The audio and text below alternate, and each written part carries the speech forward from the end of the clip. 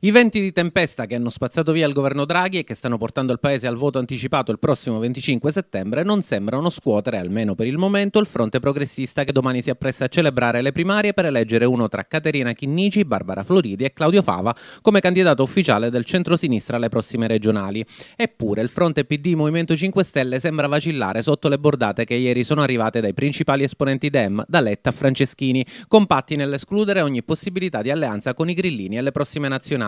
In Sicilia però sia i Dem che i 5 Stelle continuano a crederci forti degli oltre 40.000 siciliani che si sono già registrati sulla piattaforma Skyvote. Secondo il coordinatore regionale grillino Nuccio Di Paola è necessario però fare chiarezza sul futuro. L'alleanza tiene, la coalizione si è formata man mano, ed attenzione, una coalizione inclusiva, si è formata man mano in questi ultimi 2 o 3 anni cercando di fare opposizione, facendo opposizione al governo Musumeci e nello stesso tempo creando un'alternativa valida alla Sicilia.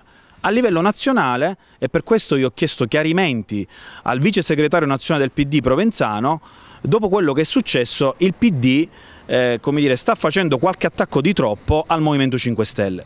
Io ho chiesto chiarezza, l'ho chiesto espressamente al PD, ma soprattutto al PD e ai vertici nazionali, perché qui a livello regionale i vertici del PD continuano a dare rassicurazioni sull'alleanza, l'alleanza tiene, è forte e salda, però a livello nazionale non possiamo fare 2 percorsi distinti, che a livello regionale andiamo insieme, mentre a livello nazionale il PD continua ad attaccare il Movimento 5 Stelle. Questa cosa noi la riteniamo non opportuna e abbiamo chiesto dei chiarimenti. Rassicura invece sulle intenzioni del PD siciliano il segretario Dem Peppe Di Cristina, comunque preoccupato dai venti romani. In Sicilia deve reggere un'alleanza che sappia costruire l'alternativa a un governo devastante che è il governo Musumeci.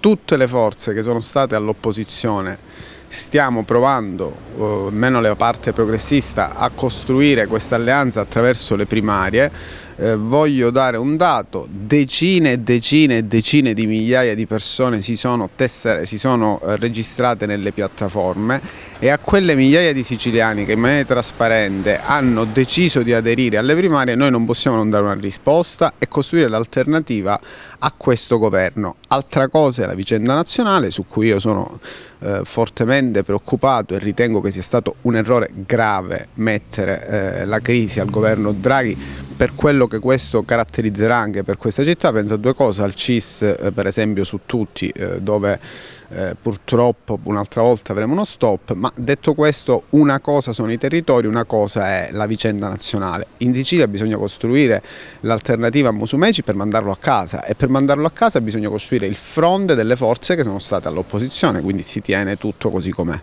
Intanto non è ancora da escludere l'ipotesi di un election day che accorpi regionali e nazionali qualora il presidente Musumeci decida di porre fine anticipatamente al suo mandato per andare immediatamente al voto. I grillini insistono sul rischio di una possibile narrazione diversa tra Roma e Palermo che potrebbe portare a far vacillare l'alleanza sull'isola. La narrazione deve essere univoca, non possiamo andare insieme in Sicilia e per le nazionali raccontare un'altra storia. O raccontiamo un'unica storia, una storia che può dare un'alternativa, una visione diversa in Sicilia e al governo del paese, oppure sarà difficile come dire, fare 2 percorsi diversi. Io credo che domani sarà una festa della democrazia, e rispetto a questa festa della democrazia bisogna dare una risposta di grande unità.